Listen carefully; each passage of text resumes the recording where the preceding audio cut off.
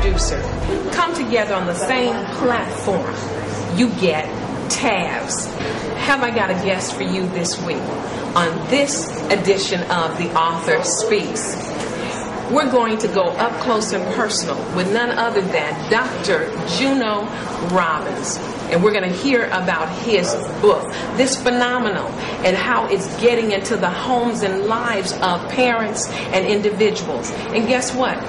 It's not even being distributed by an independent distributor other than himself. You know how Vicki Winans says she's the hardest working woman in the industry? It's some other folks that are working real, real hard too. The Author Speaks, and we'll be right back.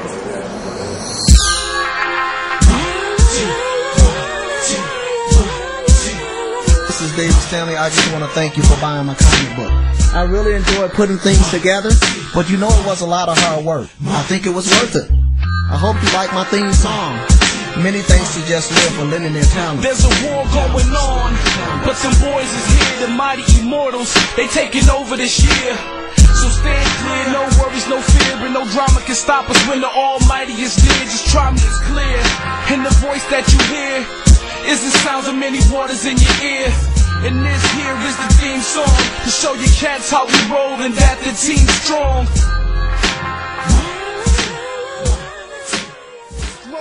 The message, look deep inside the folds. Read and understand my plans. The mighty immortals right in the palm of your hands.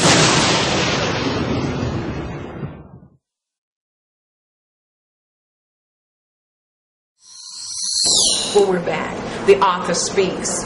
As I mentioned in the opening, this edition, our guest is none other than Dr. Juneau Robbins. And we're going to go up close and personal, exploring the challenges, his achievements in writing his book.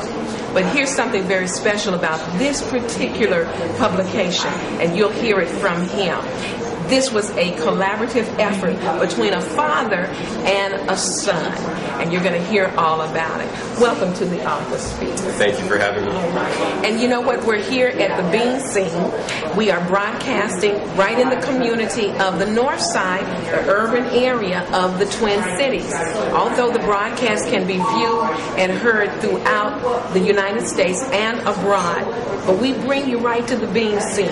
It's very important that you know what our businesses are doing while the Bean Scene. What better setting as a backdrop to introduce to you the latest books as well as the plights of film producers, playwrights. You've heard it all right here. Let's get right to business. Dr. Juneau. Hello. This is my pleasure. First of all, I want you, before we even get into the book, you just got back from Florida. We did. Oh, so you messing with me. You messing. This is Minnesota. And you know what?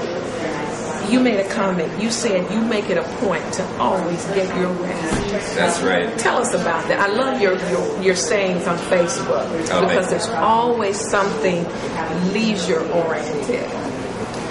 If you don't have your health, you don't have much, right? So we were in Florida, we got back, and regardless of how much we travel, no matter where we go, we're going to take our time to get our 6, 7, 8 hours of sleep. And if you're not being healthy and if you're not taking care of yourself, you can't help other people. And we love to help other people. You made the mention of we. Let's talk about that we, that partner in your life. Go ahead and talk about it. My wife, Anika Robbins, of 11 and that years. name is quite familiar to a lot of people. Anika's name is her brand. She is a brand. She owns a couple of companies, Anika International Cosmetics, which is a makeup line that she owns and distributes. And then Anika and Friends, which is basically an event planning organization. And that's my sweetheart. We've been together, just had our 11-year anniversary, and life is good. Thank you. So you're traveling all over. Where have the two of you been? Take us there for a minute. Well, let's see. A couple of summers ago, we went to Europe. It's been our biggest trip. And we toured 6 or 7 countries in Europe. Spent a lot of time in the Caribbean. Spent a lot of time down south in Florida. No wonder you look great. Florida, we're debating purchasing a place down there actually, so we're going to be a dual city family. We'll keep a place in Florida, keep a place up here. When it gets cold in Minnesota, like these 21, 22 degree days, we'll be down in Fort Lauderdale. That's outstanding. Well, you heard it on The Author Speaks. As I mentioned, up close and personal. No, you're not going to lose Dr. Juneau in the Twin Cities. He's just making it available to you to go ahead and travel so that while you're in Florida, you can make sure that whatever care he's providing you with, you get it there. Am I correct? That's correct. Tell us about your business, your career. Well, by trade, I'm a chiropractor. I own a business called Cultural Chiropractic North over here in North Minneapolis, 39th and Thomas. Been doing chiropractic for 13 years now. And we've had 3 clinics, sold 2, just have the 1 left. Chiropractic is holistic health care, so no drugs, no surgery, leaving the body's own ability to heal itself. We just kind of move along its way. You know, of course, even in business, we know that that can be stressful. True. Who takes care of you? Well, we're a wellness-oriented clinic, so we have a couple of massage therapists on staff.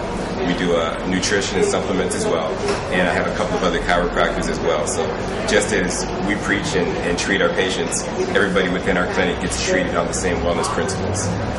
You know, this is special because Dr. Juneau is also a friend of Your Grace Media Network that is, and TAS, The Author Speaks, is a broadcast program of Grace Media Network. He's also, we have a very special person that we want to send a shout out to, and that's Desmond Calloway. Desmond Calloway. Desmond, oh my goodness, Desmond is in the Marines. Oh my goodness, you know, being female, that kind of touched my heart. But I understand purpose. Yes. I understand purpose, and there's such a phenomenal thing on his life that we want him to go as far as he can go. Yes. All right, you are a book author. You have published 121 tips on raising a child of color.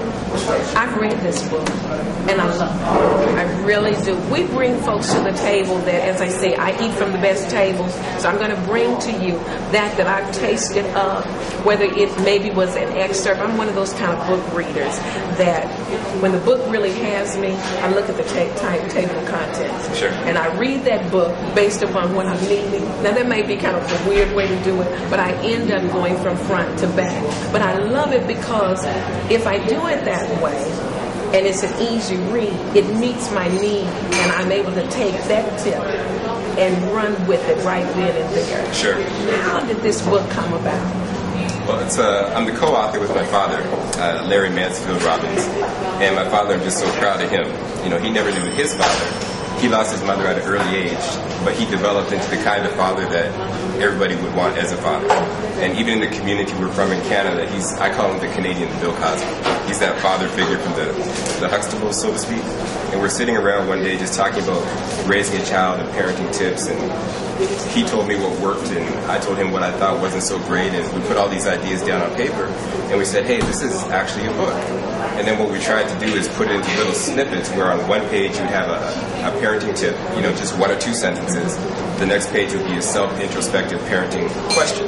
Am I really doing this to the best of my ability in the raising of my child? And it's kind of a philosophical, self-motivational type book that parents love. But yet such an easy read. Is there such a thing as your favorite saying in here or your favorite tip? And there are literally 121 tips. Exactly. Do I have a particular favorite? Not necessarily. But if you just kind of scroll through, and the universe will kind of tell you what you need, like you said. That's right. And the way we designed the book, if you take it, and you just do one tip a day, and focus on that tip and apply that. For example, tip number 55, which I just opened to, repetition is the creator of character. Often repeated thoughts will become the essence of your child. That is the tip. Next page over, what are 3 positive thoughts my child should think frequently so they become thoughts of habit? Flip to another page. Children learn faster, better, and more accurately under spirit of approval versus the spirits of abuse and blame. Next page, what kind of environment do I promote for my child as they learn about the ways of the world? You were mentioning that you and your father, this was a collaborative effort. Right. Let's talk about a little bit more. Let's delve in that. Maybe some of the things that your dad wouldn't want you to tell us, but as you were working, because I mean, these are two genius minds collaborating. This is a son giving his perspective and a father rendering his final say. Exactly. Tell us about how that worked out, and I'll tell you where I'm going. Far too long have we been denied of our gifting. And what I mean by that, we have to sometimes submit to elders. And we're living in a state now where I think that's what's missing. And if we can bring reverence back to our elders, yes. I believe that the wealth and the wisdom coupled with the ingenuity, our youthfulness, and our technology now, being in the 21st century, I believe that we will counter some flaws and some discord and some shortcomings of our people. Right. So help us look at how this came about with you and your father working on this project. That's actually a great way to put it. And one of the tips in here is to respect the wisdom of the elders. And the corresponding question is, what elders do I know that I'm able to tap their wisdom of? But as you say, respecting the elders, number one, and kind of bridging that with current technology. So, for example, most of the wisdom in this book, is in my father's head. What do I have the ability to do is put the words together and bring it into the 21st century media, and we collaborate. And it's the first book of its kind. We did our first publishing actually back in 2001. Okay. First book of its kind, written by a father-son combination of color. And it was just beautiful to see two black males collaborate on a family-type book, and be able to go to the Borders and the Barnes & Noble. We've had it in all these places for the initial couple of years. Again, now it's just marketed directly through our publishing firm, which is Urban Child Publishing. I'm not sure if I answered your question or not, but well, we were talking. You did. You were talking about that. I was talking about that reverence of elders. But right. Then we want to go a little bit closer in. You're the son. You had your ideas about how this should flow. Where was? Can you recall a fork in the road, an impasse? Well, ultimately, father has the final say. But one thing my father is very good at is looking at a myriad of approaches for a solution. There's always multiple solutions for any problem, right? And people can't get stuck on, hey, my way is the only way, and that's all that there is. When that happens, you're not going to get the ultimate result that you want. Now, you're talking to a community that's wisdom.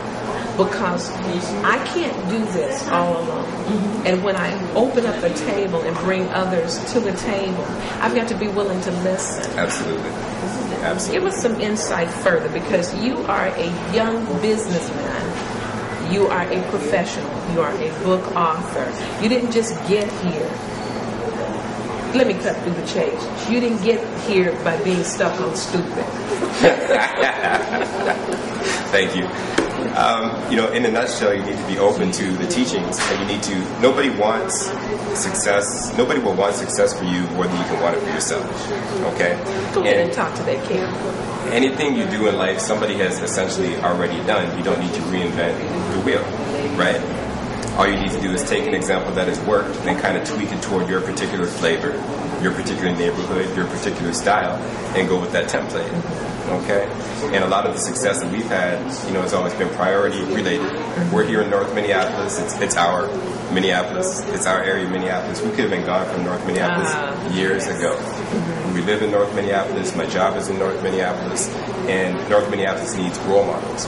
And I'm not necessarily a public figure that's out there. I'm not a politician. But people know where I'm at in the neighborhood, and people will bring their sons by. The teenage kids will come and spend a day in my clinic and say, hey, here's somebody who looks like me, who's doing relatively well. I can do that. Okay. And that feels good. And, that whole quality of life is more important than quantity. And if you take care of your community, and if you're a good person, for the most part, you're going to do okay for yourself. All right. Now, this book, did you have any idea? We talked a little bit before make sure that I was following the flow and not to lose out anything. Not only on task, the author speaks, do you get the author's perspective, challenges, insight on how they came about doing the book. But guess what? Right here, you also hear about their future and what's coming, as well as what they ventured into. You also have another book. Wait, before we get there, you have awards. You were voted, is it a vote? It's awarded. Awarded. Chiropractor of the Year in 2000. It'd be 2007. 2007. Right. So we're not talking about a novice. This is somebody that his peers have a say in what's going on here. Also, he is now Vice President of the American Black Chiropractor Association. That took place in the spring of 2009. So your influence is far-reaching. Your influence has something to do with how healthy I maintain my life. How healthy I think because of this book. And now influencing associations and those in organizations too. Maybe challenging them to go beyond what they're doing. Right. So hats off to you. Thank you. Hats off to you. I remember making sure that press release was released through Grace Media. Right. But who would have thought that we'd have the opportunity, but we caught it today, to have you on The Author Speaks. Thank you. In living color. 121 tips on raising a child of color. Now, that set the stage for where we're going now. You are getting ready to release to the public very soon coming 121 health tips. You've been waiting on this. Let's talk about that project. Sure. 121 health tips for people of color. And one of the debates we always have, what's really to go the whole for people of color, for our community versus just a general book. And the fact is that people relate most comfortably to that which is familiar to them. And we just get a ton of patients in our clinic every single day. And the majority of their problems are lifestyle-related problems. So I'm a chiropractor. We get a lot of musculoskeletal problems. People come in because of back pain or sprained ankles, those kind of things. Whether it's the underlying obesity or diabetes or cardiovascular or all these different kind of health epidemics in our community, and they're lifestyle-related. By that I mean it's the things that we eat. It's the lack of exercise. It's the extremely high levels of stress. It's not knowing how to shop when you shop for groceries and buying a lot of processed foods that are high in the salt content, processed content. And it's really just taking away our health, right? Absolutely. So I just felt it was so necessary. That's my profession. And we get out here, we speak, we write, we do these book signings. Get a message that, hey, you are ultimately responsible for your health. We have the health bill that's trying to get through right now. Absolutely. Honestly, we need to get out of the mindset that somebody else is responsible for taking care of my health and I can do whatever I want at this time and then let somebody else worry about it in the future. That's not the way it should work. That's right. And that's what I love about the mindset of the current presidential administration. President Barack Obama is saying, I can't do this all by myself. Yes. I didn't get into office by myself, so why would I change the script in administering any policies and changes in moving this country forward? The government didn't get in that situation by itself. Right. They're not going to get out of it by themselves. Right. We the people. So we have this opportunity. And we have the power to change. We watched a movie last night. It's called Food Inc. If anybody has ever seen it. If you haven't seen it, great movie. It talks about the whole food industry and how 3 or 4 multinational companies basically control it, right? But those multinational companies will do whatever the public dictates them to do by the purchases that the public makes. My goodness. It's fantastic. And that's if you would ever have me back and like to talk about healthcare and wellness and self-responsibility for wellness, I'm here. Did he say, will we have him back? Absolutely. As a matter of fact, we're going to announce right here.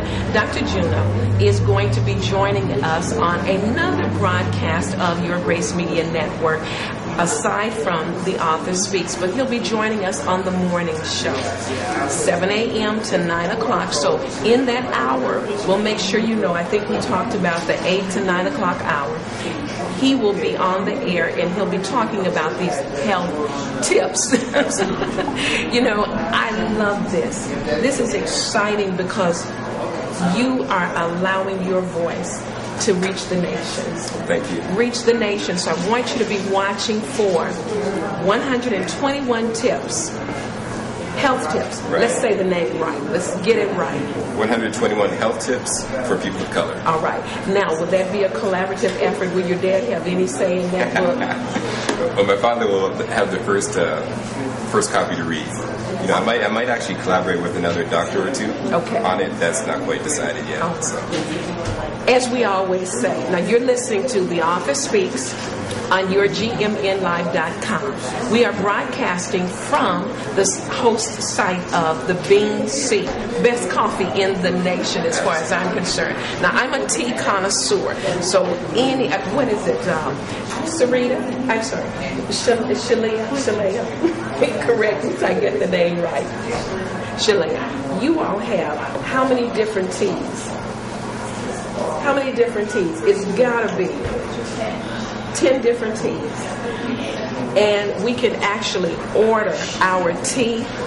I make sure that they know exactly what I like and they do it just right for me, especially after talking so much. But it's an outstanding facility to come in and just relax and enjoy. Right. As I always say on The Author Speaks, right here, the author always has the last words. So as we wrap up this segment, this edition of The Author Speaks with Dr. Juneau Robbins, the author has the last say. Whatever you want the community and the nations to know. I'd actually like to read the dedication, the first sentence in the book of the 121 tips on raising a child of color. And it says, within the mindset and dedication of the child's guardian lies the rise or fall of a nation. And that was one of my favorite quotes from the book. That's why we put it straight up front. And it basically means that us as parents, or we as parents, or guardians, or anybody who is influential in the life of a child, it's how you carry yourself and your mindset and what you convey and conduct over to that child is really going to dictate how that child lives their life, and that betters our community. To be kind enough to go ahead.